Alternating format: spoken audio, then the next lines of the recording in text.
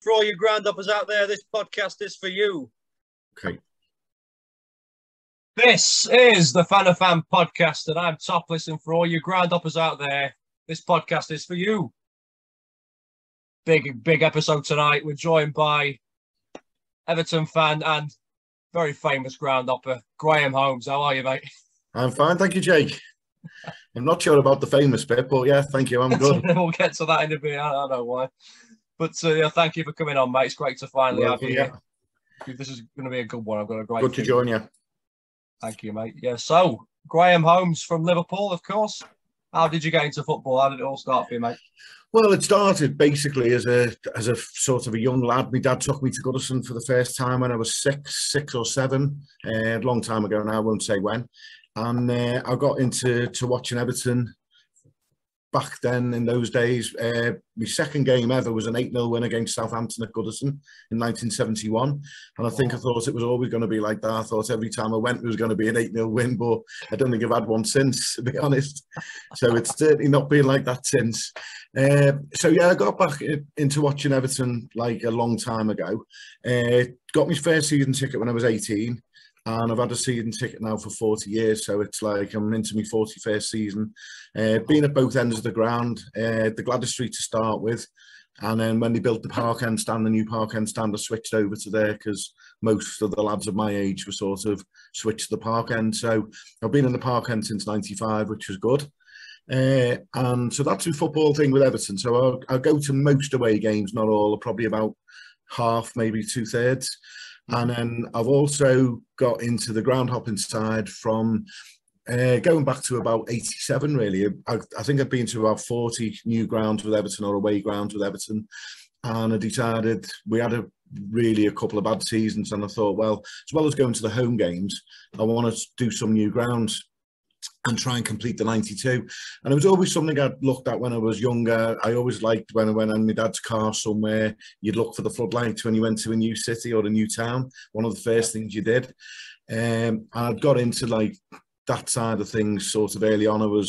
I like the shoot league tables where you move the league ladders and you looked at the names of the grounds on each team on each little tab.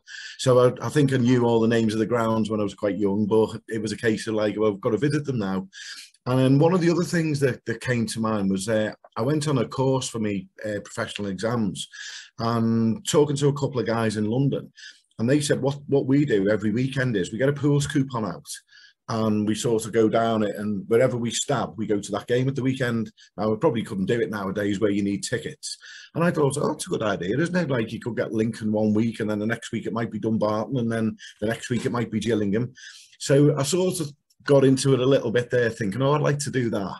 But then I think once I got to like 40 or 50 of the 92, for me, then I wanted to do the rest of them. And it became an option once I got old enough to be able to do it. First few I went on the train. Then when I learned to drive, I remember I passed my test in August. And I remember saying to me, Dad, I'm going to Hartlepool tonight. And you are messing. What do you mean you're going to Hartlepool? I said, well, I'm going to new ground number 56. It's Hartlepool. I'm doing it. And it's like, you don't even know the way. You've only driven a car for 3 days. But that was the goal for me. I wanted to do it. So, like, once I'd got to Hartlepool and proved I could get there and back and have no accidents and so on, the world was my oyster then. I had a car. I had, another 35, 36 grounds to get to. So, go for it. And that's what I did. And I became like, I wanted to do it. So, Saturdays, when it was an away game, like I didn't want to go to, it was a new ground. And I do try and do Tuesdays and Wednesdays as well. So I had a job at the time where I could go and work in different parts of the country. So I had like a couple of dream ones where I went to London and I did Orient on a Tuesday night and Brighton on a Wednesday. I did Millwall midweek and somewhere else down Gillingham, I think it was. And it was a case of like I could do overnight stays, drive back. And in those days, driving back from the South Coast on a night was no big deal to me. I think it's a bit harder now when you get older. So that was like, I really wanted to do the 92. And I think I got to about 56, as I said, in the August. And I think I'd finished it by the following March. I'd got me 92. The last couple were difficult because, again, in those days, we had issues with Scunthorpe. You needed a passport, you needed a membership. You probably won't remember that, but at the old showground, you had to have a membership card. It was in the days where I think there was issues with football at the time, and Luton, you needed a membership card, so it was hard to get the Scunthorpe one. And then my last two were Bournemouth and Portsmouth, and I needed to get a ticket. Bournemouth were playing Bradford, which was no big deal, but again, you couldn't get a ticket in those days easily enough to get one. So I managed to do it and managed to finish in 92 in March 88. And then moving on from that, once I'd done that, then the next logical place was to go with Scotland. So it was like, I want to do Scotland now. And like every free Saturday, it was like up to Scotland. I was doing midweeks where Tuesdays and Wednesdays. It would have been much easier now where you can do Fridays, Saturdays and Sunday games. But again, in those days, it was very rare to have a Sunday game. You would go on a Saturday, drive up and drive back. And occasionally you get a Tuesday, Wednesday double. Not very often. But I did it and I managed to get that done in 14 months. So I finished the rest of the ones I needed by October 89. So it was like, great, I've done it. I've done the Scottish ones. And now it's just, and I think it's a case with most hoppers, every time there's a new ground or every time a new team comes in, then you've got to go and do that new ground. So in Scotland, we've had like East Fife, we've had Clyde.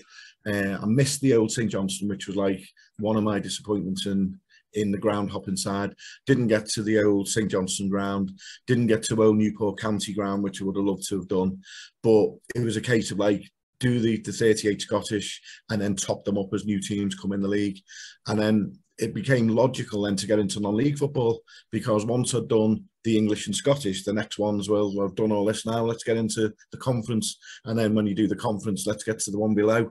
And I think I've tended to focus more. Some groundhoppers will do, like they might do one in the north tonight and one in the south tomorrow or whatever.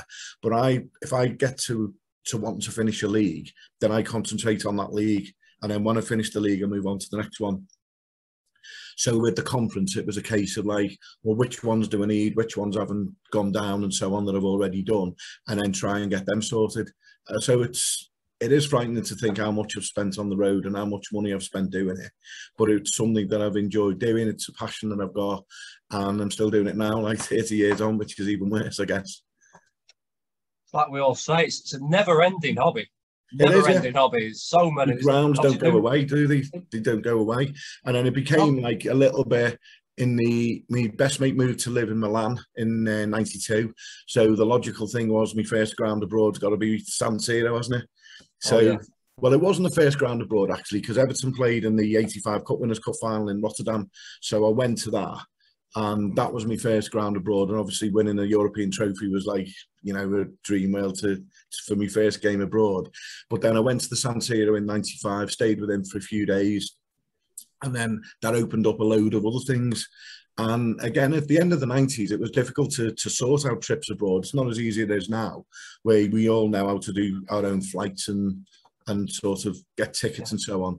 In the first two ones we did with a travel company in Manchester, where we said we want to do Real Madrid and Barcelona. So they organised it. We picked a weekend where both are at home. They organised the flights. They organised the tickets. We paid an absolute fortune for it. But, you know, for us, it was brilliant. We got to two big grounds that we wanted to go to. And then the next one we did was in Lisbon, where we did all four in one weekend. They were all at home the same weekend. We did that, paid a fortune for that. But that was, I think, the one where when we were there, we realised we could get our own tickets. You could go to the ticket office the day before and buy tickets.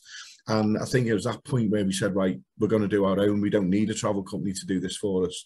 We can do our own. And as more and more low-cost airlines sort of came out, it was a case of, well, yeah, we can book to get to these places. We'll take a chance on tickets. It's backfired a couple of times. We've gone to places and not got into games.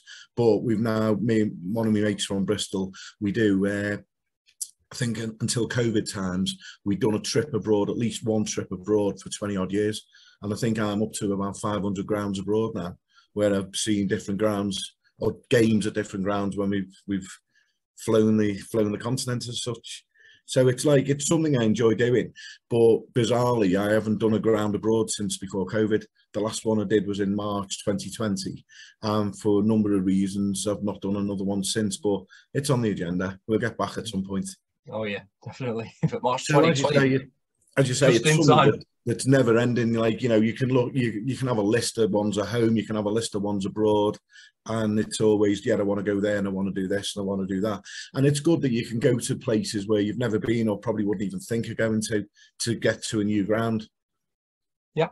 And it happens and we've gone to place and thought, it's lovely here, we'll come back again some other time and do another game somewhere else nearby. So no, absolutely. You never know what you're going to get, do you? You don't. So I've done the ground hopping probably since '87, and then the last couple of years from when we went into lockdown, I did a lot of scouting and opposition analysis courses online. So I'm now doing a little bit more where I go to games during the midweek at home, similar to yourself, where you go to games locally. So I might go to a game now, I might watch Bootle on Tuesday, I might watch Litherland and Remaker on Wednesday. And to me, it's like you're just going and watching the game, but you're also talking to other people who are there, different people who you see all the time at, you know, at at local games. Whereas I thought if I do the scouting, then that's another purpose for going to a game. So I'm not just going to stand at the game and have a chat with a few people, or if there's no one there, stand on my own. I'm actually going with a purpose now, where I'm actually looking at a player, looking at a team, looking at formations, and then reporting them back. So I actually feel, and I'm not doing it every game, but when I do that, it's a little bit different to just standing there and chatting with people and catching up on what ground you've been to and what ones you're going to next. So I've been doing that for like 1 or 2 years now, or 2 years. So it's going okay. Yeah, that's good. Is it for a certain club? Yeah, last season I was doing it for Kings Lynn. So I was like the northwest sort of representative for Kings Lynn. So I'd watch games in the northwest and report back on them. So it might be opposition. So if they were playing Wrexham or they were playing Altrincham, I'd go and watch them and then report back. Or they might send me specifically to look at a player. So there was one time I went to FC United and watched a player. Well, twice actually I went to FC United and watched a specific player for them. But for me, I thought it was a bit of a thankless task, because I think a lot of non-league clubs now think they're going to get a Jamie Vardy, that you're suddenly going to find this guy who's going to be brilliant. But I'm thinking, like, from my point of view, if I find somebody good playing for Runcorn, what's the chances of them going to Kings Lynn? Because it's like a conference club, but you've got to move house, you've got to change your job. And unless you're going to be definitely going to be playing and you're like a brilliant player as such, the chances are a lot of people aren't going to make that move. You're going to make the move more locally than you would do into Norfolk. So I was finding, like, I'd find a good player for Runcorn, and then when Kings Lynn would speak to him, he just didn't want to think about moving down into like Norfolk. And anyway, so I was doing it for them last season. I did a couple of Northwest Counties clubs as well, because again, it's easy to go and watch Northwest Counties games and turn a report around quickly. But like the guy that mentored me in the course is saying, like, well, that's not proper football, that's guys who are painters and decorators and gardeners and plumbers and electricians. You want to go and do it for a proper club. But I know myself that you've got to build up a CV, you've got to build up a portfolio, because I can't go to Accrington Stanley and say this is what I can do unless I've actually got the physical reports and evidence. And until you do that, you're not going to get a job with a club. So I've got to sort of work my way up first. Which is a fair point, yeah. Yeah, but I like doing it in my spare time, but I'm never going to jack in going to Everton. So if I got a job at Accrington and they said to me on a Saturday, yeah, I'll go and watch a player wherever, and Everton are playing, then I'm going to have an issue there, aren't I? Because I'm not going to want to miss an Everton game. So I think it's more of a part-time and more of a hobby type thing to do, but obviously helping non-league clubs, which might help them win games and, you know, going forward, bring in players for them. No, absolutely. It's a good thing for the communities of these clubs. I mean, you ever been to a game as a scout to look at a player, but actually your attention's been on a different player? Yeah. Does that happen a lot? It does happen, yeah. You go to watch a specific player and that player might not have a good game. They might not do what you'd expect them to do, but then someone else is standing out. So I would go back and say, well, actually, I went to watch player X and player Y was fantastic, and this is what player Y did. So you'd still do your report on player X because that's what you've been asked to do, but then you'd supply info as well on player Y, and then it's up to them what they do with it then. So that's what I've been doing this season, to be honest. I've got an open book at the minute where I went to, with some of your mates the other week, we went to Leeds, Norwich and Thorpe Arch in under 21, and I had an open book. They played on a Monday afternoon, and the open book was go and watch the game and tell us what players stand out. And that's what I've done. So I'm not going there to watch John Smith. I'm going there to say which players are good or which players stood out on the day. And then it's up to the club then to either send somebody else to get a second opinion, or they then follow it up with the player or the agent or whatever. I don't do any of that type of stuff.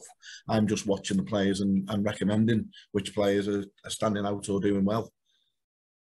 Simple time. I'm sure you probably prefer that, don't you? I can imagine that being a lot more relaxing and easier rather than having a player camp. It's easy because you're watching, and if a player's standing out after the first 20 minutes, you then tend to focus on that player a little bit more. But I like doing the opposition analysis as well, because what that involves is you have to look at every single player, say what their strengths and weaknesses are and what they do, where they play, positional side. But then you'd have to do how they attack and defend free kicks, the team, and how they attack and defend corners. So you're watching 11 players. The difficult one last season was sometimes Kings Lynn would say to me, go and watch 4 different players, 2 from each team, and here they are. And like one would be a centre-back for one team, a centre-back for the other team. So your eyes are trying to be all over the pitch at the same time, because you've got to watch what they do off the ball as what they do on the ball, because that's important as well, like attitude and how they actually focused and so on. So yeah, it's getting there. It's a big learning curve, but hopefully I'll get there at some point.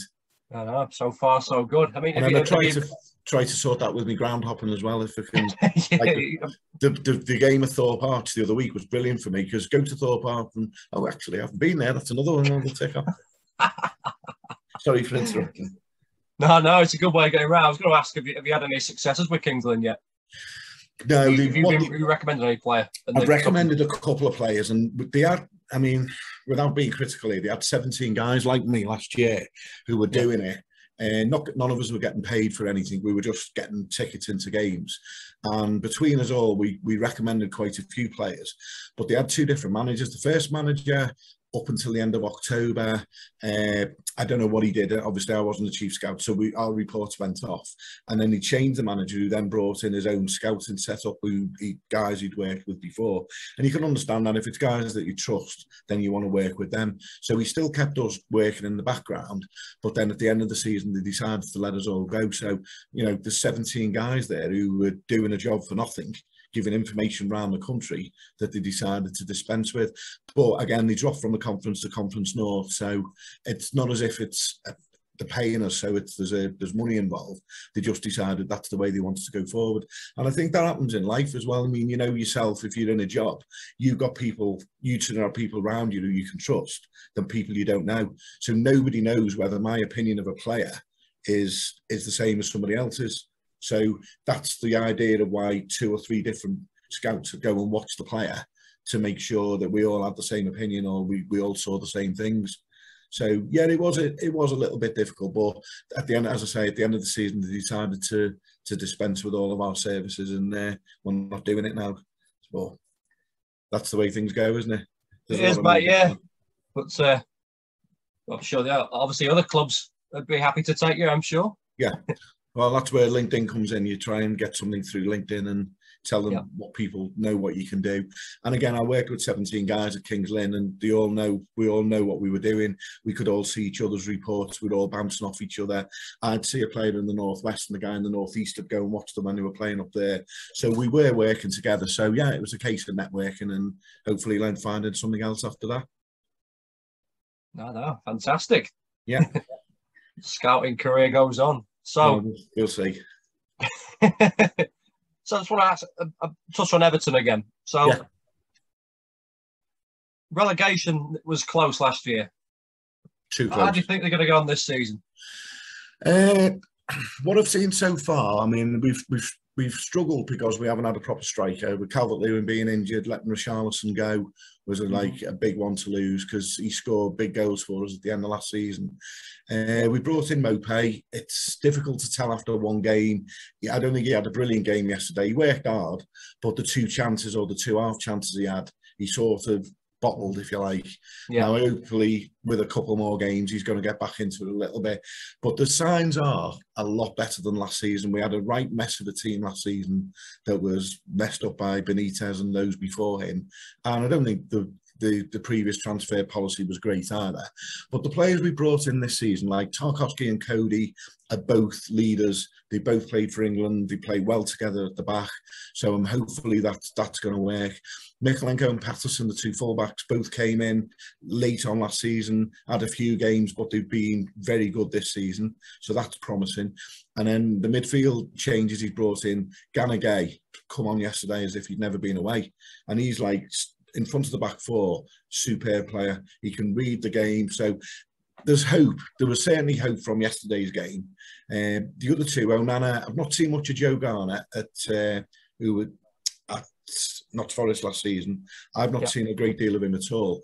But Onana's come in and he's not looking too bad either. So hopefully when they all gel and they've all had a few games together, we'll start putting some wins. But it's just a difficult start. 4 points from 6 games. Arsenal away next weekend, not looking great. But, you know, once we get that first win under the belt, I think we can move forward. But last season was awful. It was like, you know, you were dreaming every game. Like, how many games have we got? Who are we playing? How do you think that's going to go? It was like you go to bed thinking about it, you'd wake up thinking about it. And I'm not the only one who's been in the team who's been relegated or whatever, but it was like dreadful to think like how things were going on that. Yeah, and I mean, luckily we escaped at the end. I was going to ask that. Did you go to that Crystal Palace game? Yeah, I think as games go, that's possibly got to be down as one of my top 3 now. I had like the Bayern Munich game in '85 was possibly my best ever game I'd been to. The atmosphere that night was unbelievable. Coming back from 1-0 down to win and get to the final was absolutely brilliant. So that was probably my best ever game. And Wimbledon, again, it wasn't a great game, the Wimbledon game, when we beat them 3-2 to stay up in '94. But again, the consequences of it, had we lost that game, we'd have got relegated. So to come back from 2-0 down to win 3-2 was that to be up there with the best. But the Palace one was, for the Wimbledon game, we had like decent players in the side, like Stodin, Watson, Unsworth, Southall. We had good players then. Last season, we didn't. So the longer it went on, the more it looked like we were going to be the ones to take the drop, especially when Burnley changed the manager and then started winning. Leeds, you never knew what was happening with Leeds. They'd like lose badly one week and then they go and win somewhere that you wouldn't expect them to win. So the Palace game was brilliant because 2-0 down, everyone was despondent and we're thinking, well, we've only got one game left. It's Arsenal away. We're not going to get anything there. So we've got to win this one. Half-time, 2-0 down. Burnley were winning at Villa. So we were well and truly in the bottom 3. And to just turn it round, Michael Keane scored a worldie for a central defender to get it in from the way he did.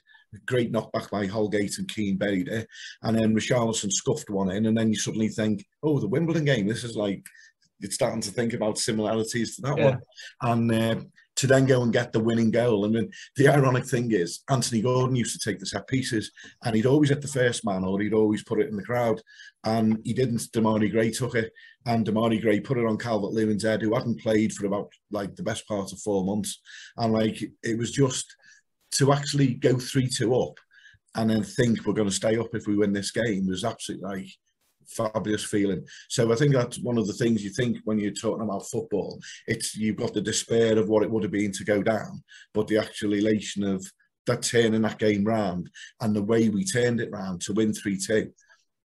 And then I went on the pitch at the end and I got loads of stick off people, like hooligan going on the pitch and all that shit. But it was one of those where you just couldn't stop and not do it. It was like, it was such an emotional night to turn it round from where we were to where we got to, and then to know that we were staying up when for the last 3 months we'd looked virtually certainties to go down. It was a brilliant turnaround. So yeah, that's possibly my favourite game. And I've been to a few. Why not?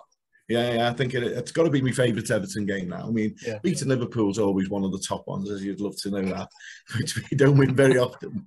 But no, I think that one, just because of the circumstances, the way it turned round and the feeling at the end, that's possibly got to be like probably the best game I've been to from an Everton point of view. Fair play. They're always great when moments like that happen for whichever club it is. But I mean, I think Everton, that second longest spell in the Division 1. I mean, they've had a few close calls, but I'm guessing that was probably the closest.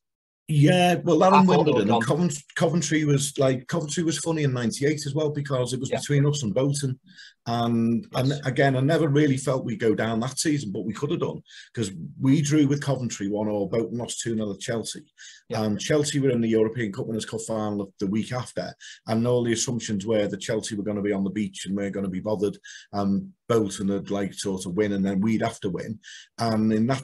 Again, that was Howard Kendall's came back for a season and nearly took us down. No fault of his really, but we had some really bang average players in that team.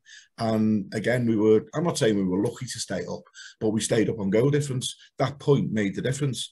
And then it's funny because in the first game of the season, we played Bolton away and they had a goal disallowed, which their fans keep on going about, oh, well, if that goal had been given, it would have made a big difference. And obviously it would have done. But we felt at the time it was a foul on Southall and all of that stuff. But it was ironic that it ended up being those two teams that were in the fight. So I've seen us close 3 times, all go into virtually the last day. And I don't want to be in that situation again. And I think we all said in '94, don't ever get in that situation again. We did it 4 years later and we've done it again. So, I mean, nobody's too big to go down. And I think that was one of the things last season. Everyone, Everton will go down, they're too big. It's nothing to do with that. It's how the players are on the pitch, how they're set up. And if the players aren't off for it. And I think the fans pulled us through as well, because we had different sort of ideas where they had this coach thing coming in where the coach was brought into the ground at a specific time.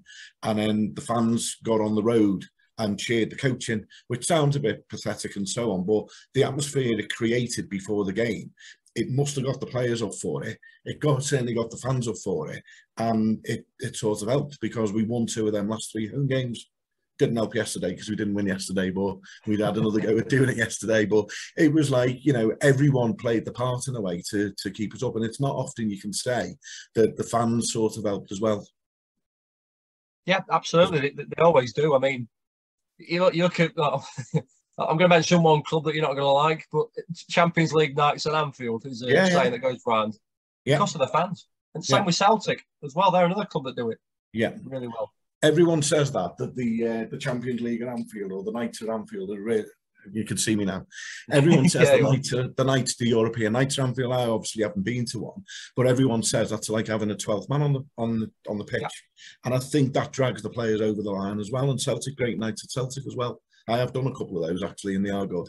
Oh wow! So I'd love to one day, definitely. You'll get there, but there are times like that where the fans do play a part. They do. I mean, it didn't help against Brentford. I mean, remember that game quite well. He got you in the lead twice, but remember, obviously there were pyros galore and everything, but I genuinely thought after that game, I thought they're going down. Yeah. I thought Everton were going down. I don't know what you thought, but... Yeah, well, I did, because it was the game before, really. We had Watford away, and that was a gimme to me. Watford had lost 11 at home in a row, and we had that as our game in hand. So even when we were like 5 points behind, I always thought, well, Watford's a gimme. We've got to win that one. So that's 3 points. So happy days. And then we went to Watford and drew 0-0. And people were going, oh, yeah, but it's a point game. And I'm going, no, it's 2 lost. You've got to win games like that. And then I think Leicester went there the day after or the weekend after and beat them 5-1. And it was just like 2 points dropped. And then when we had Brentford at home, Leeds, I always remember walking to the ground, Leeds kicked off at 2 and we kicked off at 4. Leeds were 1-0 down. And just as I was getting in the ground, Leeds equalised in the 94th minute. And that went from us needing a point to stay up to then needing 3. And then we had to beat Brentford. And then the way that one went, and we ended up losing 3-2. I thought, well, Brentford at home, we beat them easy in the cup in January. So that was the one where I thought, well, that's the home game that we're going to win. And then we didn't. But then we wouldn't have had the great night against Palace if we'd have beat Brentford. I don't think it would have been as good beating Brentford as it was actually beating Palace. But you can't, I know you can't like ask for that, but that's how it ended up being. But yeah, I thought after Brentford we were done. Mm-hmm. Do you think you'll have a close call this season? I'm hoping not. I think there's teams worse than us. And I think, as I touched on before, I think we've got the right type of players in now to move us forward. What we don't know is what we're going to do with injuries, what we're going to do with suspensions, how things are going to go. We don't know whether the manager will stay. You'll assume he will, but you never know with these type of things in football. You just don't know. Looking at it from the outside, Leicester don't look great. No. I mean, the fact that they've got no money, they've not brought any players in, they're really struggling. I think the manager's not happy. So they're not looking great at all. Bournemouth have had a couple of terrible results, but brilliant win yesterday. So I don't know. There's teams down there, and I would not want us to be in that situation. But you just don't know, because I mean, you're hoping all these players that are going to come in and click, and they are good players. But you just don't know what the season is going to bring. We take another couple of games where we don't win, and you never know what effects that's going to have. The longer we go without winning, then you don't want it to become the norm. But it's one of those where you think, well, we just got to get that win, and then I think we'll kick on from there. But injuries, suspensions, you just don't know. And if we lose Mopey and Calvert-Lewin doesn't come back, we're down to 3 wingers up front again, which is none of them are a proper centre forward. Which we might live to regret that, but let's hope we don't. Who knows? I think that was in the end probably what cost Ronald Koeman in the end, if you remember. Obviously, Allardyce came in and brought in a striker, and well, Ronald Koeman had Lukaku, didn't he? And Lukaku was, and then he sold Lukaku, and then we got money for him, and then didn't properly replace him. No. And then we started with Marco Silva, which. Well, it was Allardyce, Allardyce after the Koeman, wasn't it? But see, I don't think Allardyce used Rooney properly. We brought Rooney back, and you've got a guy there who scored 250 goals for Man U, 50 goals for England, and we play him in centre midfield. And if he'd have played up front with Calvert-Lewin in that season, how much he would have passed on in terms of knowledge and experience to a young lad who was got potential, who eventually went on to play for England. Rooney and Calvert-Lewin could have been a good partnership, but he played him in midfield and his legs were starting to go. And I always remember one game that we played Man City at home, who had, I can't think of what it was De Bruyne, Silva and Rodrigo, it might have been in midfield, and we played them against Rooney and Schneiderlin. And you're thinking, no wonder we're 3-0 down at half time, we're completely overrun. But I think in that Koeman, and then Allardyce just didn't use him in the right position. I don't know why. There's obviously things go on that we don't see as fans, but I think we could have been a lot better that season had we used him as a forward rather than sort of playing just behind. Because I think you remember as well, we signed Sigurdsson and Klaassen in the number 10 role, and Rooney as well. So we had 3 number 10s and no centre forward. Cenk Tosun as well, the striker he brought in. Allardyce brought him in, you're right, he brought Cenk Tosun in. Again, he wasn't really the answer. He had a couple of games, I think he scored 2 or 3 goals, but they were against Huddersfield and Fulham and West Brom or whatever. He never scored in a big game. And, 27 million we paid for him. We've had some horrendous transfer dealings where we paid shed loads of money for some players and let them go for next to nothing. Balassi, 28 million, goes on a free. Gylfi Sigurdsson, for whatever he did last season, 45 million, goes on, we get nothing for him. I mean, the list is endless, how much money we've wasted on some players. We've just got next to nothing back from them going. And, you're right. Since Lukaku, we haven't really had a proper striker. We've made do. Richarlison came as a left winger, and he ended up playing up front. We tried Moise Kean. Moise Kean didn't really work. Done well for Juventus and PSG and Italy. Didn't really work for us. So we have struggled since Lukaku went with all the goals that he scored, and we just not replaced him. One of those things. I'm sure they will replace him eventually, but who knows? Yeah, that's true. Let's hope so. Before we go on to Groundhopping, I just want to ask. Something we don't really touch on is derby days. Obviously, what's it like on a Merseyside derby? I mean, don't worry about the result. We'll get to that. But what's it like being a Merseyside derby? Brilliant both grounds, by the way. Say again, at both grounds. At both, Anfield and Goodison, yeah. Yeah, I mean, it is a really good atmosphere. Going back to the 80s when 70s and 80s when I first started going, you get to a point where when we played at Anfield, Everton fans would be in the Kop. So it was a time when what they used to do was, season ticket holders went first and got their tickets. And then what they'd do was they'd put all the other tickets on a general sale issue, and they'd issue vouchers. So you try and get an idea what game they were going to issue vouchers for. So if Liverpool were playing Everton in March, the games in February, they would give out a voucher for people paying in. So you'd have Everton fans that go and pay in and then walk back out to get the voucher. So we then ended up, and they did it with us as well, because we had the similar situation. So in the 80s, we would, if we got tickets on the Cop, so if you didn't get them in the normal Everton end, we'd go on the Cop, and you'd stand on the Cop and it would be fine. And obviously there was banter, obviously there was like stick going on, but you'd never have like full scale battles or anything like that. No. And it was just accepted that if we played at Anfield and Everton fans were in the Cop, everyone would gather together and be on the left-hand side of the Cop. When they were at our place and they were at the front of the Gladys Street, they would create this gap and their fans would be at the front of the Gladys. You might get things thrown and stuff like that, but it would never be like a massive kick-off or a massive problem that you might get at some grounds. It's sort of, it was like a friendly atmosphere, but they wanted to beat us and we wanted to beat them. But, you know, you got involved in it. We had some bad ones in the 80s, because obviously they beat us in the League Cup final. So the first time we got to Wembley for years, it would be against Liverpool and we managed to lose it. Then they beat us to do the double in 86, which is even worse. And in those days, you had mixed coaches. So you get on the coach in town and it would be like the first 50 people on the coach. And you'd sit down and half were blues, half were reds. So you didn't, if that coach wasn't blue and that one wasn't red, you'd actually mix it up because it was accepted then that there'd be no massive problems. And then we obviously lost in 89 cup final as well. So it felt as if every time we played in the cup final, it had to be against Liverpool and we'd end up coming off worse at the end of it. So in the 80s, it was a good friendly sort of rivalry, and the atmosphere at the games were brilliant. I mean, it was great being on the Cop where you could stand up and you were getting pushed forward and backwards and whatever.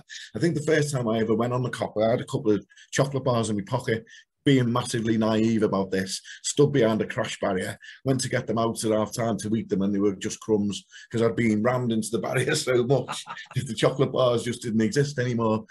And then home games, again, you'd have them in the street end and you just watch the game. And if they scored, fine, give them a bit of stick, but it was never like any hassle. There was never kickoffs or anything like that. And then it became a bit different when we went to seats because you were then physically in a seat. So I remember going into a game at Anfield in the upper Anfield Road in the wrong section, and we scored in the first minute. And I went in the ground and thought, what I don't want to do here is jump up if we score and get lobbed out, because it then started, when you were in seats, it became like you were obvious. If you were on your own, you were sort of more of a target, if you like.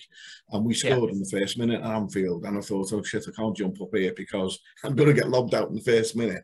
And then I looked around and a few others had jumped up. So I sort of went up. It didn't seem as right at the time after a few seconds and whatever. But it was like you then started to get a bit more hassle because people who were in a group of like 15 around you, suddenly this one guy on his own who supported Everton, you'd start getting like a lot of like stick and grief and so on. So it became a little bit more nasty, if you like, without being really bad. It become like, well, do you really want to jump up and make yourself known? Because you're going to have to sit there for the rest of the game, either get thrown out or you'll start getting like stick off the other people around you. So it's not been as great since we've been in seats. But thankfully, I think for about the last 20 years, I think I've had a ticket in the Everton end for Anfield. So walking up to the ground, it seems it's generally okay. But we've had a bit of like sort of since what happened with Heysel and stuff, and we ended up losing our chance to play in Europe and so on. There's been a little bit of tension between the two sets of fans, and so over that. And then I think it's now the case of like they've been winning a lot more than us in the past. It's like if we win, we've won the World Cup, because in their eyes. And I think over time, Liverpool fans will probably say that they look at Man United more as a rival to them than they might do with Everton. But for us, like obviously our main rival's Liverpool, and the two fixtures you always look for when the fixtures come out. And I'm not saying it's the two that you desperately want to win, but you know, if winning a derby is brilliant. It's such a great feeling to win the derby, but not to can say I can remember it too well from last time. But it's great to win a derby. But most of the time, the sets of fans are fine. But there are occasions where it will burst over, as it probably will do in a lot of derbies or big games. But it is an enjoyable game to go. I love going to the one at Goodison because I've got a great seat. I sit behind the goal. The away fans are to me right, so I can hear what's getting said and I can get all the banter between the two lots. And then when we go to Anfield, it's good because you feel as if, like, you know, I'm in my own city. We're playing at their place. We want to turn them over at their place. Not that we do very often, but when we do, it's even much more enjoyable. And then you give and stick to their fans, and they're giving you stick back. So it's great. It's possibly the one game or the two game. I don't say I like going to them because a lot of people don't go. You know, a lot of Everton fans won't go to Anfield. And I had a couple of mates yesterday who wouldn't even go to the home game because they just said it's too tension. They don't like derby games, and they'd sooner just not be there. But I don't think I could never be there for a derby. When we were in COVID times, I hated it, not being able to be at the ground when the game was on the TV. It just didn't feel right. No, it's a very good point, obviously. And you beat us as well. That didn't help. Yeah, the one game I couldn't go to. But I think that's amazing, that, like, especially, you know, because I say this to people, obviously, so I know a lot of United and Wednesday fans where I live. It's like we live, we work alongside each other. Yeah. But yet we want to kill each other on the derby day, and then we've got Liverpool Everton sat next to each other. I think that's amazing, mate. I mean, I've seen United and Wednesday fans try and kill each other literally on derby days. I know. It's never been like that. I mean, I've obviously got a lot of mates who are Liverpool fans, and you never even dream of like having a kick off with them or you know, sort of falling out with them. You fall out over the match. And like we'll be probably saying now we had a disallowed goal yesterday that should have stood and we would have won and all of that. But you know, you'd have that type of banter with them. But you never get to the point where it's like massive hatred. And I remember going on holiday once in the 80s with my mate, and there was two lads who were Tottenham and Arsenal fans. And we said, what's it like in a derby? And he said, if Arsenal beat Tottenham, I'd actually kick shit out of him. And I said, no, you wouldn't. He's your mate. No, he said, seriously, I would. He said, like, that's how it is. He said, like, we absolutely, on derby day, we hate each other. And he said, if I see him after the match and we've won or whatever, or we've lost, he said, like, I wouldn't dream of not hitting him. And I'm going, you can't. It's not like that. But that's what they said it was like. And as you've said, you know, Burnley and Blackburn, they get bussed in, Burnley and Blackburn, to their own, because they probably, I mean, I've been to those games, but I've not been in a situation where they've mixed. But they obviously hate each other to an extent. They couldn't be allowed to mix. And it's like, there's a few of them like that, isn't there? I think Wrexham and Chester to a lower level, it's on a bus.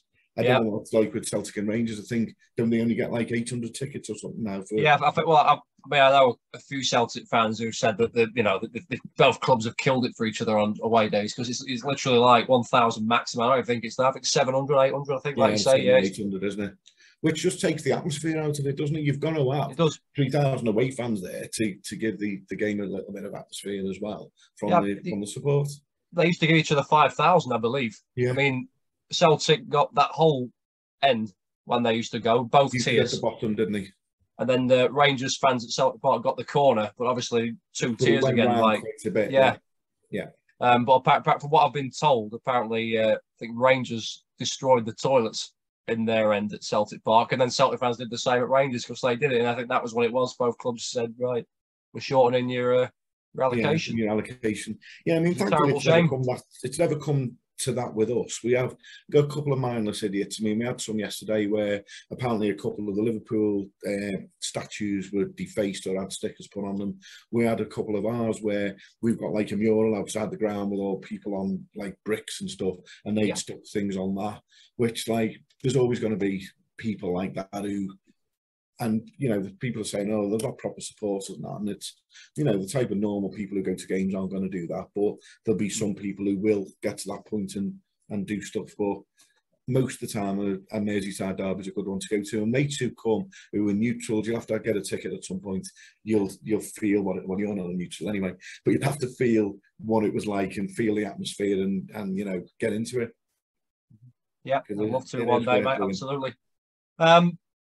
I've just got to touch on Goodison Park. I mean, the end is near. Yeah. What are your thoughts? Well, I don't know whether you know, but I actually did my 1000th game at Goodison last season. When we played Arsenal in December, that was my 1000th game at Goodison. Not all Everton games, because I've done, like, there's been a couple of internationals there. I've done reserve games, youth games, and so on. So it was the 1000th game. It's what I've called home for the last 50 odd years. So it's going to be mad going somewhere else. So, I mean, Goodison's a great ground. Like, you know, for away fans, it's not great because you sat in the corner. People complain about the posts, and I've experienced the post as well.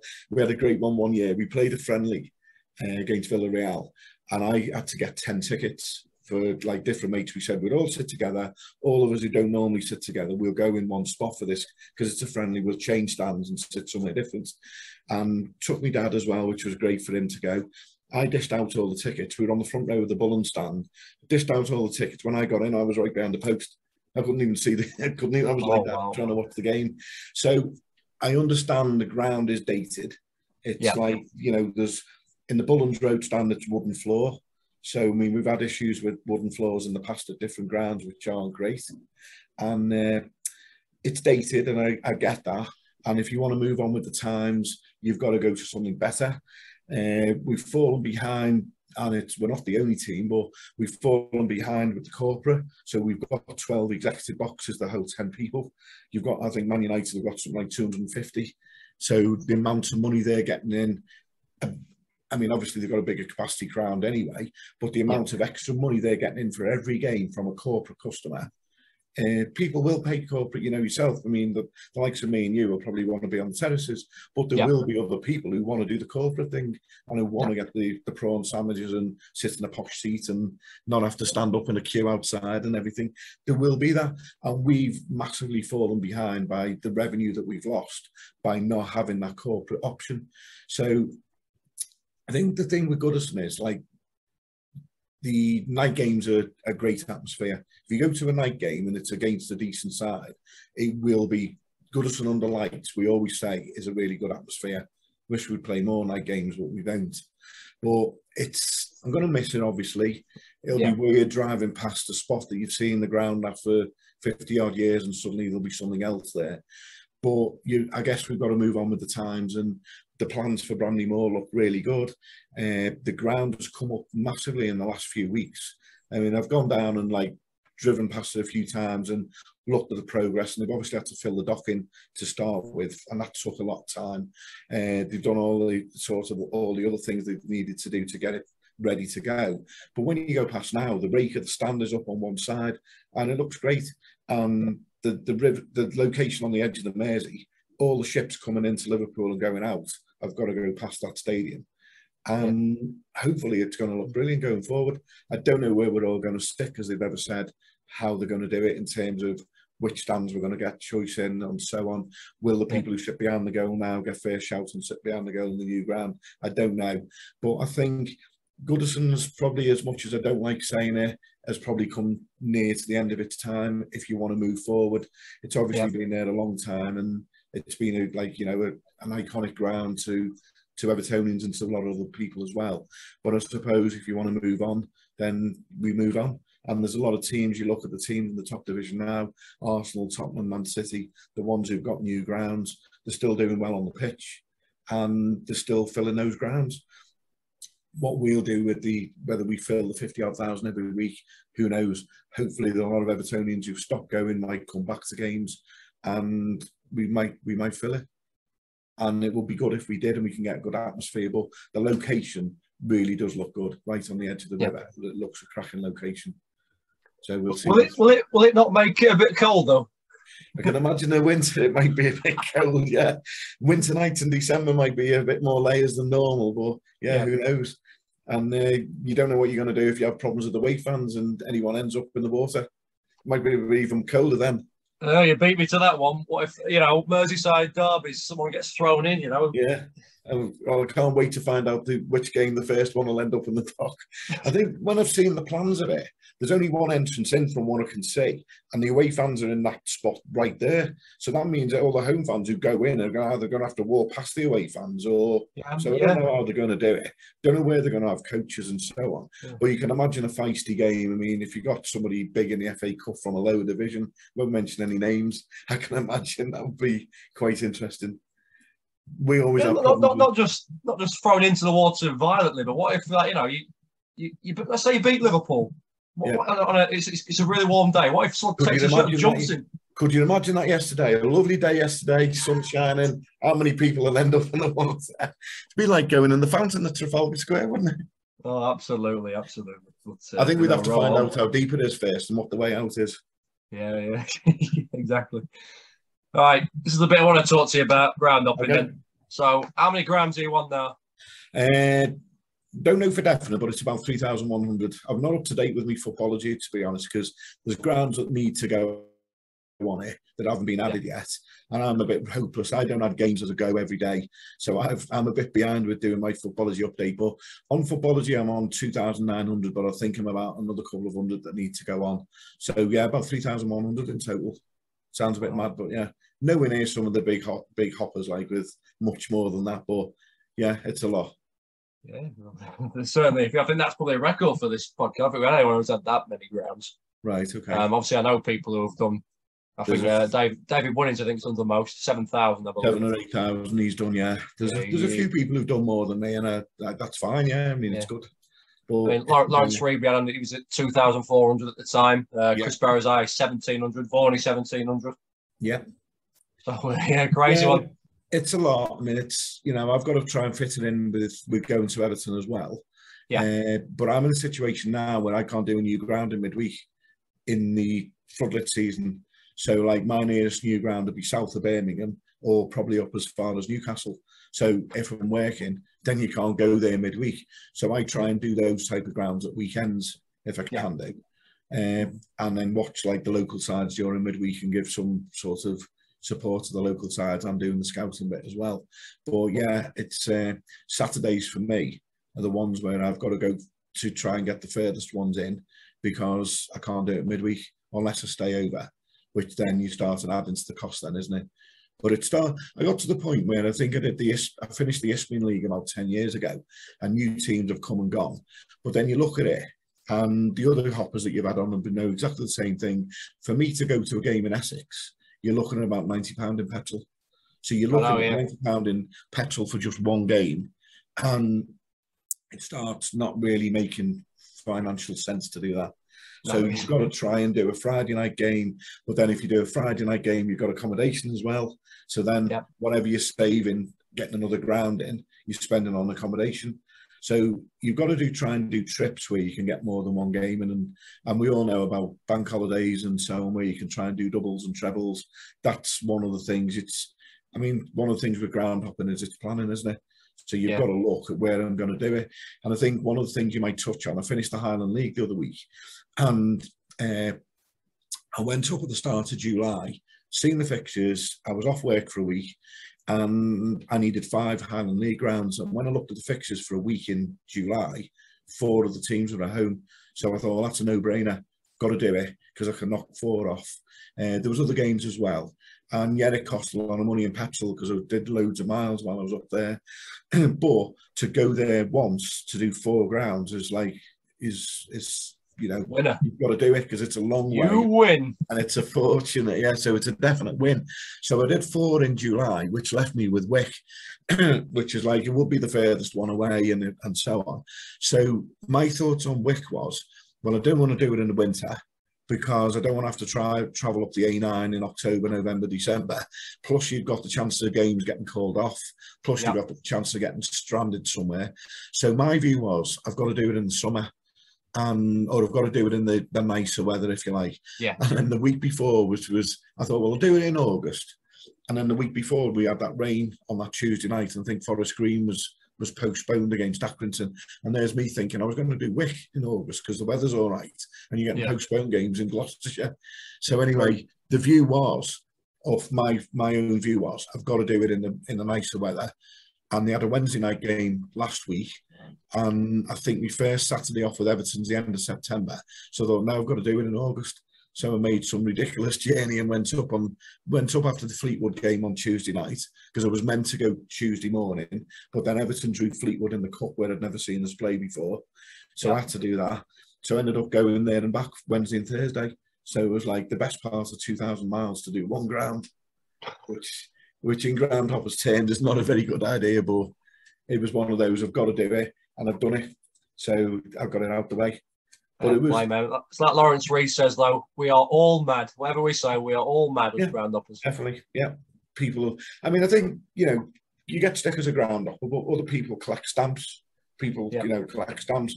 Other guys go and stand on the railway and watch trains or write down train numbers, plane numbers or whatever. We've all got like oddities about ourselves and so on. And Groundhoppers are different. So, yeah, driving up to Wick on a Wednesday and back on a Thursday to do one ground and do nearly like 2,000 miles. And it was a terrible game as well. It was a 1-0 win. It's awful. All right. Yeah. Did you get your money's worth then? Yeah, but I think it's around about 3,100 now. I think I'm on about 500 and something in abroad now as well. So that's included in that total. I wonder how many demolished ones are in there as well. Yeah, it's a good question, that actually. It's probably about, well, I don't know, off the top of my head, there's about 40 in England, isn't there? There's a few in Scotland, so I don't know whether there'd be more than 100, possibly 70 or 80. Mm-hmm. No, fair play. I mean, and is there any standout grounds in the Highland League? I think, obviously, I know Wick, Thurso, Fort William. Do you know grounds? Well, it's funny you should say that. Thurso aren't in the Highland League, they're in the North Caledonian. Okay. So they're not even in it. Right. Fort William were last year, but then they got relegated after the. Yeah. So I've not done Fort William. That's one of the ones on the agenda. Okay.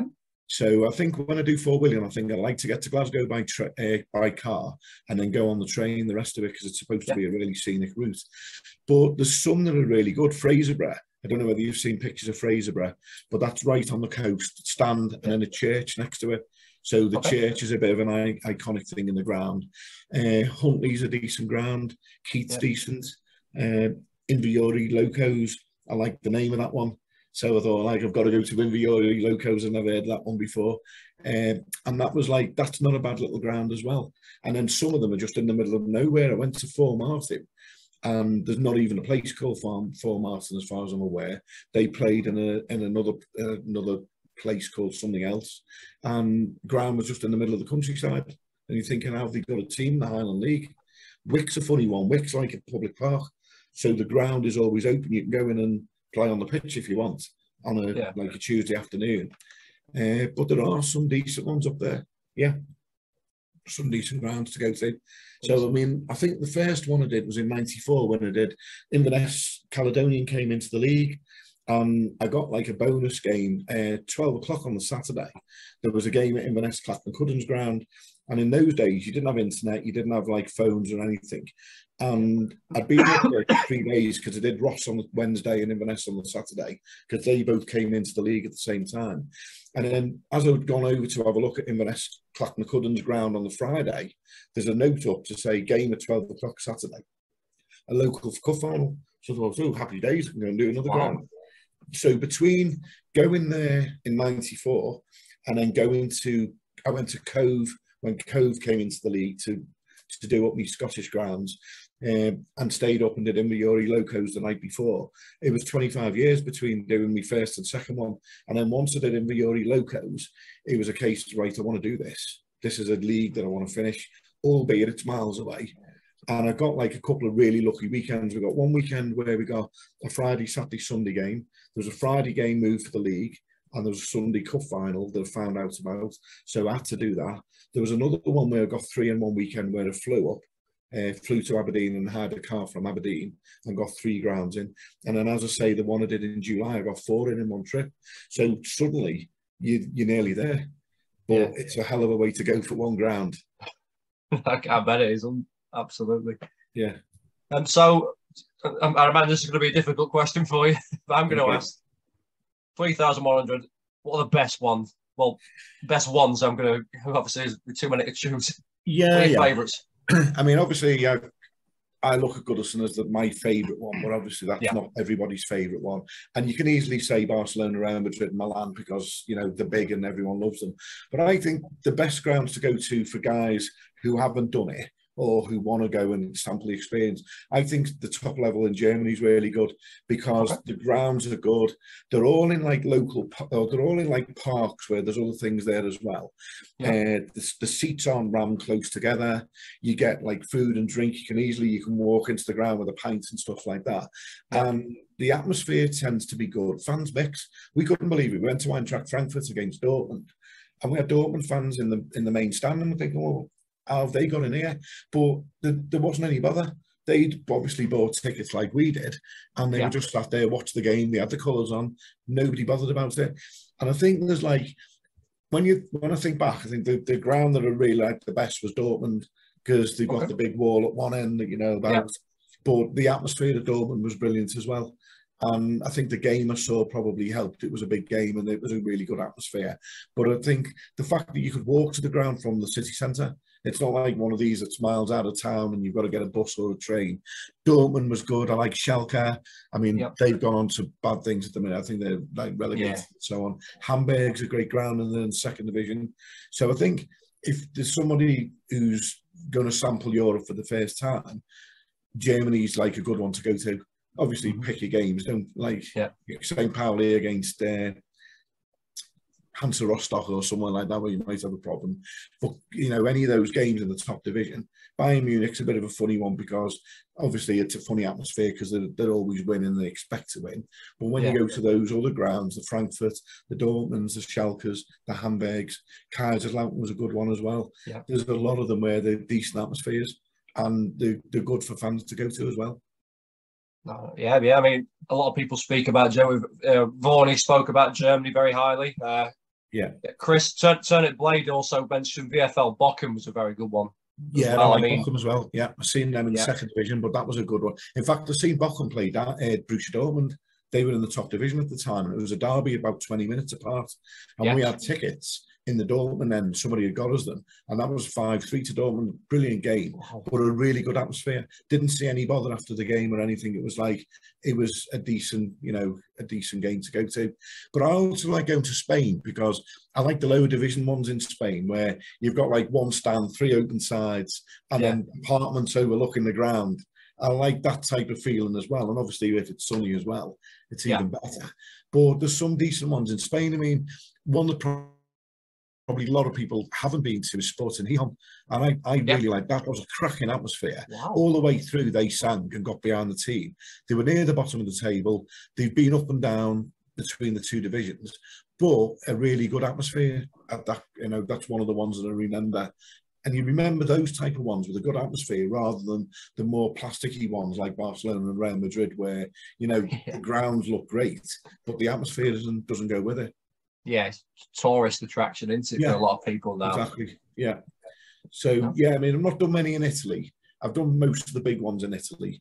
Got a few stories about those as well. We went to Napoli on the train from the city centre, and then when we walked back to the station to get in the station, it was shut. So, like, it was, how do we get back to the hotel now? So that was a few funny ones. But, I mean, I think, for me, Germany's probably the best to go to as a tourist. No, fair play. I mean, I think I'm going to Germany in April with the Wisewood trip once again to Bochum. Right. I've been before. Obviously, I wasn't a hopper at the time. I will be this time. Right. So hopefully VfL Bochum will be at home at one point, so I can go see them. Hopefully, maybe on the Sunday. Excellent. So I've had the best grounds. Is there any you don't particularly like? I don't want to criticise. Yeah, I mean, I don't want to be critical of non-league teams because a lot of clubs are struggling for money and stuff and can't do the grounds up. But I think if I tried to tie that question in to maybe like Premier League grounds, so I've obviously been to like a lot of Premier League ones. I'm not a fan of Wolves because the where you sit in the Wolves, it seems to be like a long way from the pitch. I think when they built that ground in the 80s and stuff, the John Ireland stand, as it was at the time, was quite away and they moved the others across. But you still feel as if you're a long way away from the pitch at Wolves. And it's a strange one where you sit on the lower tier and you've got people above you and there's missiles and whatever coming down. So that's one of the ones I don't particularly like going to. And then we had Leeds the other night, and Leeds, to me, again, they've moved the away fans from the corner into the West Stand. And the West Stand accessible isn't the best access. So you'll come up the gangway, and you'll be walking through people to get to your seats. There's no obvious like aisles and stuff, and it seems to be massively cramped. The views you get aren't great. I used to take a guy in a wheelchair in the 90s who I was good mates with, I worked with, and some of the wheelchair disability places in some of these grounds are like, you're looking from a very low level up onto the pitch. Others, just sort of the behind fans. And I think I saw a picture of a wheelchair enclosure at Leeds where they were in the corner and all the stewards were stood in the way. I think there was one at Villa yesterday with Man City. So I think clubs have got better managing like disabled people and wheelchair users and so on. But it's not 100% great. And I think at Leeds, the view, you're very sort of squashed up. The access isn't brilliant. When you're down below in the tunnel or whatever, by the food bits, it's very cramped. But grounds are getting better, and hopefully these will improve. But there's no ground that I don't like. I mean, we're in a hobby where I don't like going to Anfield. I know that. But no, we're in a hobby where, every ground's different. Every ground we like for a different reason. And, it's wrong for me to say I don't like X because of whatever. There might be a reason why X hasn't got the money to make it any better. So to me, even if it's like awful, you stood out in the rain because there's no roof, to me it's a football ground, and I like going to football grounds, so just get on with it. Good point, very good point, mate. Fair enough. Let's move on to fans then. Who are the best fans on your travels you've seen? And be as biased as you like. In terms of fans, I mean, again, the atmosphere in grounds in Germany, as I touched on before, were good. I like the Dortmund fans. That was like, they created a really good atmosphere. Again, I touched on Sporting in Spain. I thought they created a really good atmosphere, bearing in mind the team weren't good and they were struggling. So I think of the ones abroad, they were probably the best fans that have been. But I'm only commenting on one game at each ground. I might go to another game at that ground. The fans might be awful. I'm not saying there's anything brilliant at home. I mean, you go to some grounds and the fans are fine. You go to some ground and it's a bit of a naughty atmosphere. I think one positive thing I would say over the last couple of years, the times I've gone to Brentford, is every time I've gone to Brentford, I've never seen any hassle, and you can walk around with your shirt on and nobody says anything. Some grounds you might think, I'm not walking around before the game with my shirt off, in the town centre or around the ground, because you don't know what you're going to get. But in terms of, I'm not saying the best fans, because obviously they've been in the lower leagues and so on, and they're rightly enjoying the time in the Premiership. But as an away supporter, it's been comfortable going to Brentford for the last 2 years and not having any sort of fear. You always might come across one idiot and so on, but it's been one of those where it's like a family club, and it's been enjoyable to go as an away fan, enjoy the game, but also to be able to walk around before and after with your shirt on and not have to worry about anything coming from behind or in front. So I wouldn't say they're the best in terms of the best, but in terms of the best fans, I mean, as I said before, you've got the Barcelonas, Real Madrids and Bayern. They're so used to winning, the fans don't create a great atmosphere. It tends to feel as if it's the teams that are struggling. Kaiserslautern, for example, that was a brilliant atmosphere. They lost on the day I went, but it was a really good atmosphere. Now, you might ask a German guy that, and they might say, well, Kaiserslautern isn't the greatest game or their fans aren't great. But the day I went, they were. So, it's just picking up from games that you've gone to. Oh, fair point. Do you reckon on my blog, do you reckon I'd give out a few 40s to the German clubs? 40 out of 40. I think you would. I think you'd enjoy going there. Yeah, your blog would really fit in with that. Yeah, I think you would, Dave. No, well, hopefully you would do anyway, because you want you to enjoy it when you're there. Yeah, well, so hopefully in April next year, hopefully I'll get one in. Right, are you doing more than just Bochum, or are you just doing Bochum? I don't know. I mean, last time I went, I know my friend Brian got a ticket for Schalke the Saturday evening. I think Bochum played on the Sunday morning at 12 at midday. Yeah. It finished 0-0. I know they watched it on telly. So they didn't go. But now I am a hopper. I think I'll probably have a look a lot more.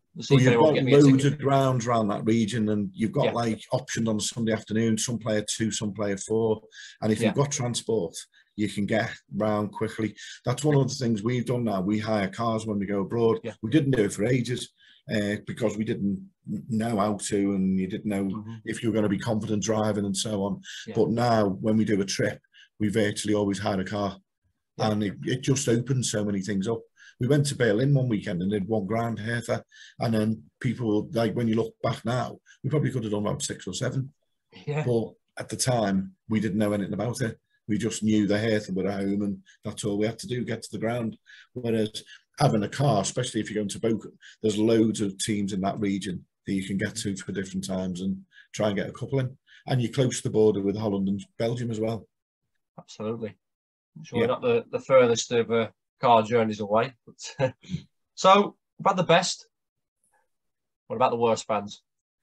The worst fans, right? So you put me on the spot here. I am putting you on the spot here. Again, I can only say from experience of games that I've gone to, we had 2 cup games away to Bristol City in the 90s, and both of them weren't great as an away fan.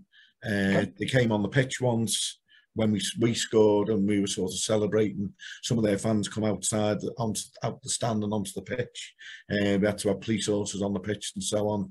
Then the journey back to the coaches wasn't particularly great. We were attacked from a couple of sides. So, I mean, Bristol City fans might be great guys normally, but all I can say is on the 2 games I went to Ashton Gate when Everton played in the FA Cup, we won both of them, and they were full houses. And whether it brought some of the people out that wouldn't normally support the club, who were just there because there was a big team there and there was potential for problems, I don't know. So I don't really particularly want to say Bristol City the worst fans ever, because they're probably not. But based on the experiences I had at those games. And then the only other one, we had a funny one when we went to Turkey. We went to Istanbul, and we went to a 3rd division game and didn't really think about any issues with fans or anything. And we went to a game which was, I think, might have been a local derby, I'm not sure. Don't even know anything where the away team come from. And they had about 100 supporters who caused endless problems inside the stadium and after. And again, I'm not saying that they're the worst fans we've ever experienced, but it wasn't the most comfortable afternoon, because you were watching more what was going on between the 2 sets of fans. And then when you come out the ground, you don't know where you're going because you're in a strange place, and you're having to try and avoid a potential clash with these fans that were obviously up for it. So I don't think I can actually label anyone as worst fans, but I've had issues with different sets of fans over the years. Most of the time I've been fine. Most of the time I try and pick the games where you're not going to have a hassle. But I've tried to do a few derbies recently. I've done Preston, Blackpool, Burnley, Blackburn. Tried to get the experience of what it's like going to those type of games. And they are red hot atmospheres, as we all know. But you know, I certainly wouldn't put any of those fans in categories as the worst. But you don't know who's the worst, are you? Because, you know, it could be guys who don't normally go to the game who just come out because there's a big team in town. Yeah, and just to look for trouble as they normally do, unfortunately. But what's it like with Mansfield, Chesterfield games? Well, I went last time we played. It was 2018. Me and my younger brother Joe got a ticket in the away end. Right. We were sat in the side stand because they gave us 2 blocks of the side stand because of the ticket demand. We took 2,700 over. We needed a win to hopefully help our playoff push. They needed a win because they were at the bottom of the league. So the year they went down.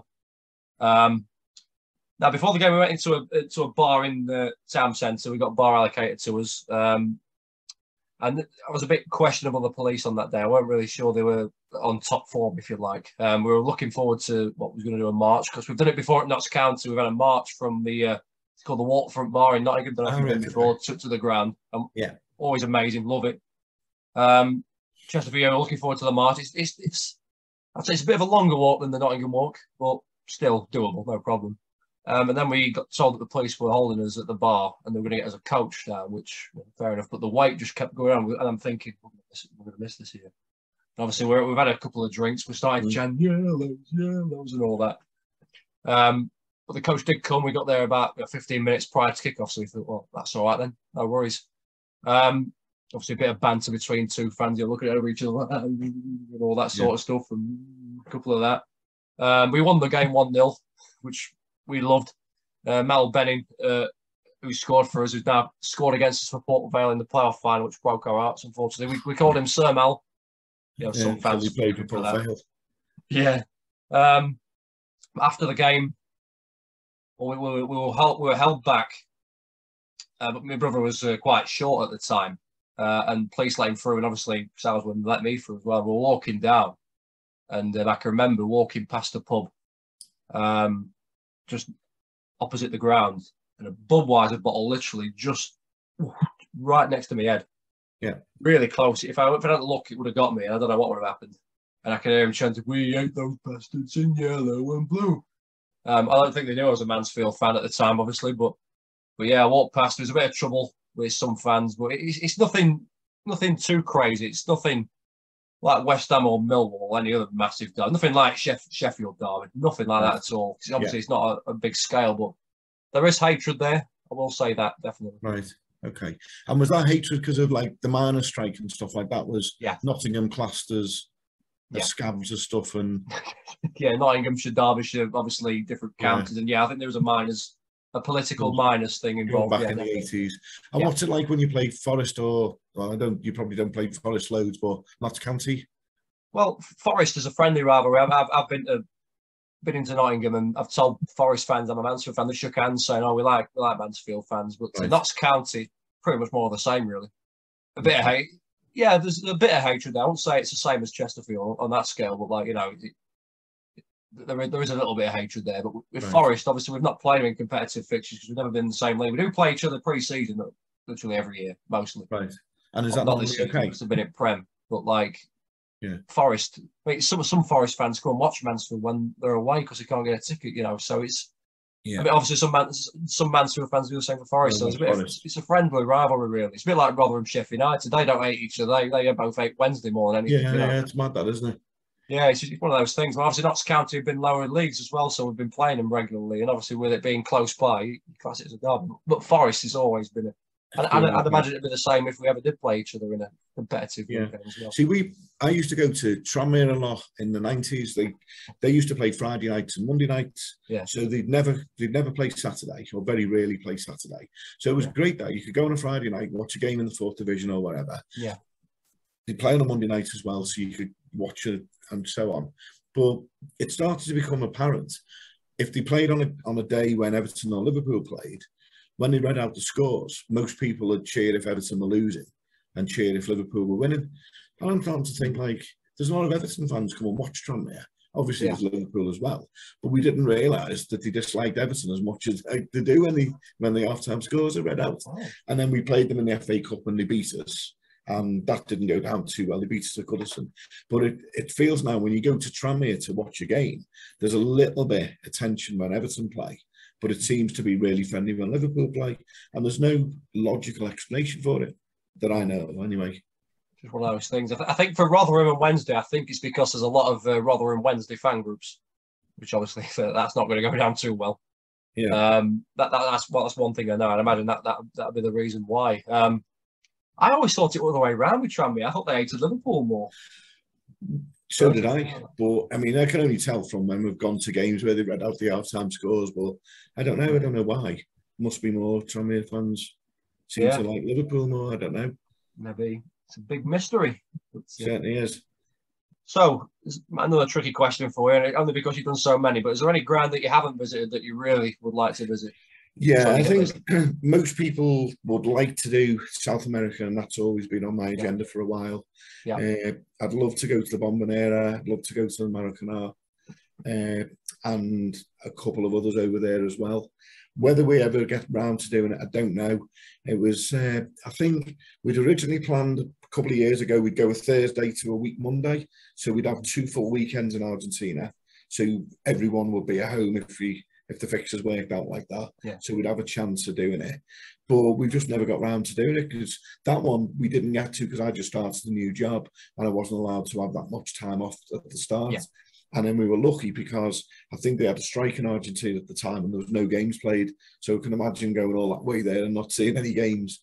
But South America stands out for me as the ones I would really like to go to. One of my mates did a great one in 2011, I think it was. He went to see England play Brazil at the Maracanã on the Sunday. He then saw a game in Uruguay on the Wednesday in a friendly, and then he went to Argentina on the Friday. So he got all 3 in 1 week in one trip. That would be brilliant for me. The other one I'd really like to go to is to go and see the team in Chile called Everton. There's a team in Chile that's called Everton, and we played each other in 2006 as a bit of a pre-season friendly.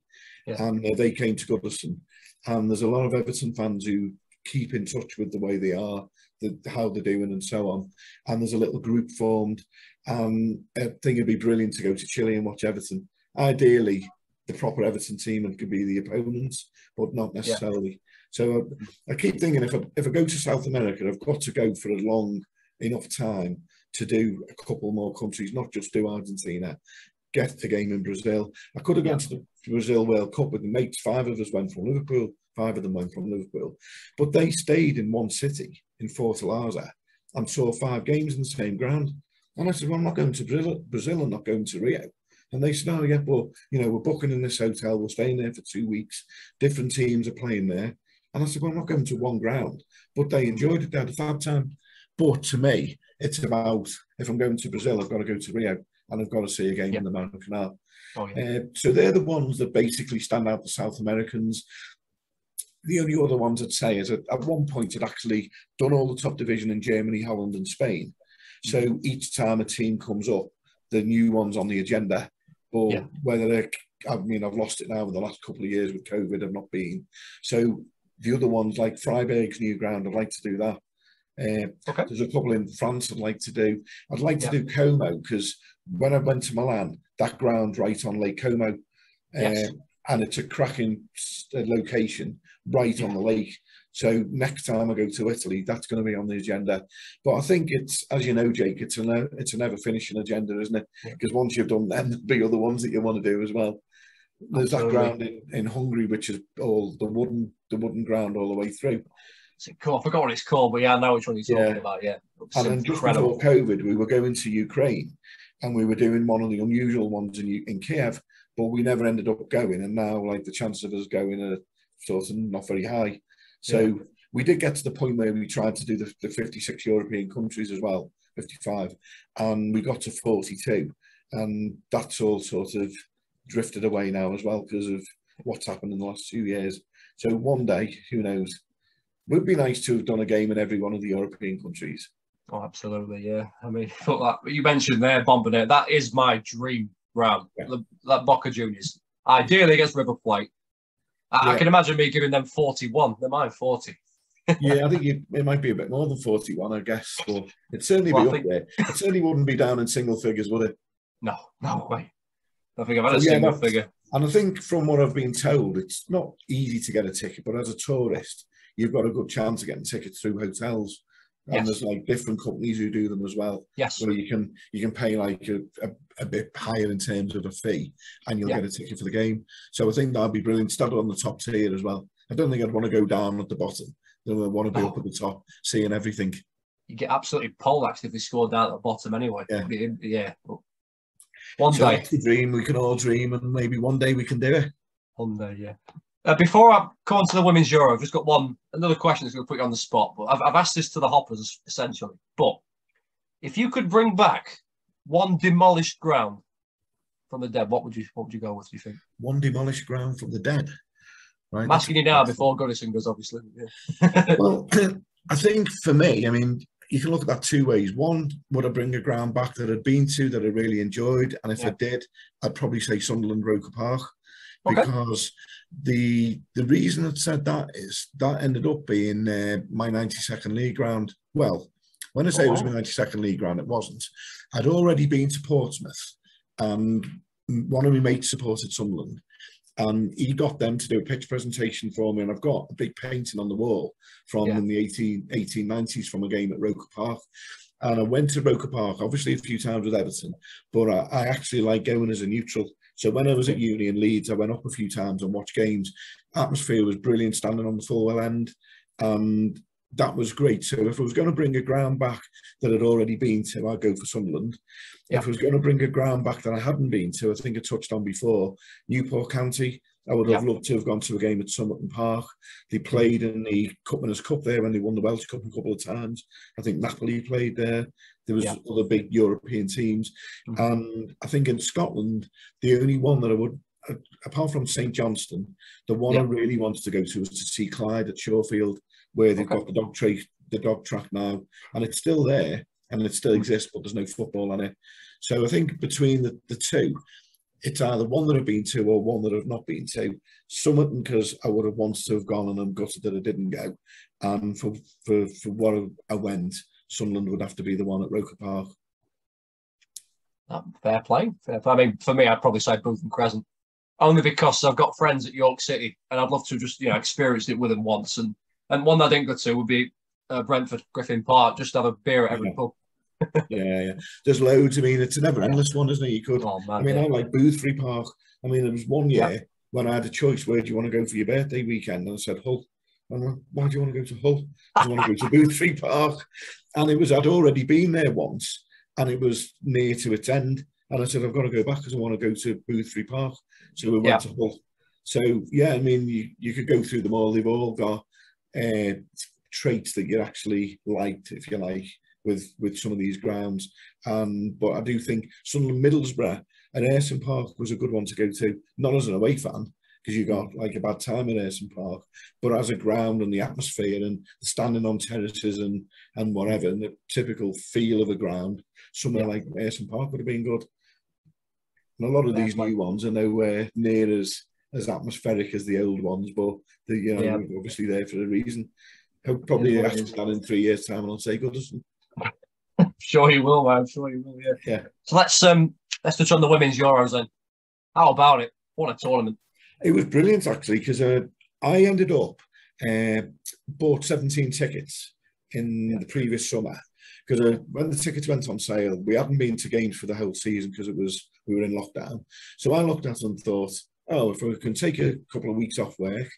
I did it for Euro 96. I picked games where it was in Newcastle one night, Leeds the next night, Sheffield. So I thought, I'm going to do it again. I'm going to pick these games. And the tickets were £10, £15. So I think I ended up buying 17 tickets, and I think it was £210. And I thought, okay, it's a lot of money, but seeing 17 games. When it came around, wasn't sure until after the first few games what it was going to be like. But I ended up doing 3 games in Leigh, 2 in Manchester, 2 in Sheffield, 2 in Rotherham, and then the final at Wembley. And Sheffield was brilliant for the semi-final. I mean, Sheffield Wednesday is a typical football ground. Sheffield United, sorry. So when they were playing at the Mini Etihad, when they were playing at Leigh, they weren't football grounds to me. They were they were nice little stadiums, but the players weren't playing in proper football grounds. When I went to the one at Bramall Lane on the Tuesday for England's semi-final, full house, great atmosphere. England played brilliantly, won 4-0. Suddenly, it was the feeling of, I've got a ticket for the final. And then people are going, oh, well, how do you get a ticket for the final? Can you still get one and stuff? And I was like, no, I've had mine a year. £15 it was. People were paying £300 or £400. So the funny thing about that was, every year I go on a golf weekend, which is Thursday to Sunday, and it was the end of July. And I was going on the golf weekend to North Wales. And the guy who runs it said to me, you're staying for the 4 days, aren't you? I said, no, I'm not staying on the Sunday. Why not? So I said, I'm going to the England Euro. I'm going to the Euro final, because obviously England weren't in it at the time. So he said to me, why do you want to go and watch the ladies final and go all the way to Wembley when we're on a weekend? So I said, well, to me, it's the final of a competition I've never done. You don't know who's going to be in it. If it's a final, it's going to be a good game, hopefully. So as the tournament progressed and it started to look like England were in it, I was starting to feel like this is going to work out good here, because not only am I going to go to Wembley, but I'm also going to get to see England. And the ironic thing for me is I've never watched the England men's team at Wembley. All the games I've been to, I've never seen England at Wembley. So when I had the ticket for that, I suddenly had the first England game at Wembley to final. I didn't know what to expect. I mean, I had the feeling from the semi-final that it was a really good atmosphere. The type of people that went was like families, lots of girls on their own. There wasn't loads of lads, if you know what I mean. It wasn't like when we're going to normal games where there's loads of lads. It was a lot of families, a lot of girls on their own, a lot of younger people, and the atmospheres were good. So when it comes to going to Wembley, it was just a completely different experience. Going and watching your own team in a cup final is brilliant. You can't really beat it, especially if they win. But that was just a completely different atmosphere. And as soon as you got off the train, it was a good feeling. There was people were buzzing, and going up to the ground. And I think there's a funny thing that I actually said. I was waiting in the queue at the top of the steps to buy a programme, and there was this young girl standing just outside the ground. Looked as if she was waiting to give a ticket to someone. And I looked over to her and I thought, I actually recognise that girl, but I don't know who she is. So different people out the queue started going over and getting selfies with her. And I'm standing there thinking, still don't know who she is. I mean, I've watched them, but I don't know who it is. When I seen them get the cup, it was the captain. She was standing outside Wembley an hour and a half before the kickoff, obviously not in a kit or a trackie, just in normal clothes. She was waiting for one of her mates to give her a ticket. And you're thinking, like, can you imagine Harry Kane standing outside before a World Cup final, outside the ground, like, and everyone. And it was bizarre to think that girl was standing outside waiting to give someone a ticket. And nobody, well, I say nobody recognised her. A few people recognised her, but most people didn't. After the game, when they'd won, I'm sure everyone probably would have recognised her. But I had a good seat. I actually saw you in the game, which made it even better. It was just a really good atmosphere, and it was great to say you'd been there and seen it, and England won as well. And I think the way the game went is the fact that England scored first, so you got the excitement of that. Then Germany equalised, so you then got the despair as such. Oh, great, it's Germany again, and we're going to lose. And then to get a toe-poked winner in extra time at the end that we were sat at, both goals were on our end. It was just a really good feeling, but a different feeling from when it's your own team. Because obviously when it's your own team, you're more right into it. But here you could actually watch it and enjoy it, if you know what I mean. I don't think I've been more calm going to Wembley for a cup final ever. Yeah, well, I mean, I was there. Team, you're panicking, aren't you? And you don't know what it's going to be like. And I was there a couple of weeks earlier for Mansfield in the playoff final, and I mean, I'll give it to you. I mean, outside the ground, pretty good. A bit of nerves there, but inside the concourse, I mean, shirts off. I had my brother on my shoulders. All that. But going into there, calm, very friendly as well. I have to say, very family orientated. I mean, I get the atmosphere of 10, but I don't think it was as good as Bramall Lane personally. I mean, I was sat near the band at Bramall Lane, so it obviously helped. Yeah. But the only thing that did it for me was I've never been in a ground where, when England went forward, when Lauren Hemp got the ball, and the anticipation, that was borderline deafening. That was amazing. And then obviously when you're appealing as well, it's a lot louder with that many fans. I can remember the referee booking two. I think it was Leah Williamson got booked, somebody else did, and never. I mean, if that was there's not as much aggression towards the referee, but there's a few shouts. I mean, if it playoff final, I was shouting at the ref, but like. But it was just a really good, friendly atmosphere, but enjoyable as well. And I came away. I mean, I didn't, because I was driving home afterwards. I didn't stay for the whole lap of honour and stuff. I seen them get the cup, and I got sort of going at that point. Now, obviously, if it was your own team, you'd stay in the ground for as long as you could, and you wouldn't want to ever leave. Because I was like back on the train and then had to drive from Hillingdon. I wanted to try and get back with it being a later kickoff as well. But it was just one of those where you come away and think, I'm really glad I was there. It's one of those things you can look back, and some people might say, it was only the women's, but at the end of the day, they won the trophy that they went in. You see in England win a trophy in England, which not many people can say. There's not many people still alive who were at the 66 World Cup final. And, we can say we've seen England win a trophy, albeit it wasn't the men's one, but it was still the women's, and it was still a decent trophy to win. And it was really enjoyable. And the first time they ever won it as well. Football came home, we were there. But I have to say, I remember, obviously, it being at our end, Ella Toombs were on goal, and when she poked it, that was the slowest I've ever seen a ball drop ever. That bulge was like, it got in. And obviously, I was thinking exactly what probably you were thinking. It's going to get the penalties and we're going to lose to Germans. And they hit the post as well, didn't he? Did they hit the post after they scored or before they scored? Was it after? Can't remember. I think it might have been after. I think it was straight after, I think. Yeah. Remember, obviously, it just fell for Chloe Kelly perfectly, and I thought, looks on our side, we're winning this. We are winning this. And didn't he manage the game well in the last 5 or 10 minutes where they ran the ball into the corner? They hardly gave the Germans a kick of the ball at all. They just managed it so well. Absolutely. But it was just a cracking atmosphere to be there, and loved it. Yeah, I know. Loved it. Absolutely loved it. And like we say, now women's football's on the rise. You're getting like 30k season tickets. That's half the ground season tickets. They're going to be designated away end soon. Well, Everton are still playing at Walton Hall, and I don't know how popular it's going to be because we've got our first game next Sunday against Leicester, I think it is. And I mean, that's only a very small ground. So they've never, I'd say they've never played at us, and I think they played 2 or 3 games there. Whether they'll they'll have to reconsider, because depending on the upturn of how many people want tickets on the back of the women's winning, then they might end up having to say, well, we don't want to have Watton all sold out with 500 every game. We want to play it somewhere bigger. Because I think having Tottenham played at the White Hart Lane, and they've got 20,000. They will be doing, yeah. I mean, I spoke to the girl on the show Thursday night. Yeah, she'll be going. So it's at the big ground, the men's ground. Sorry, but yeah, I mean Everton. I know Liverpool Everton on Sunday, the women's Merseyside derby. I know that's going to be played at Anfield. Yeah, that's the week after, isn't it? I think it's end of this month. I think it's in 3 weeks. 3 weeks today, I believe.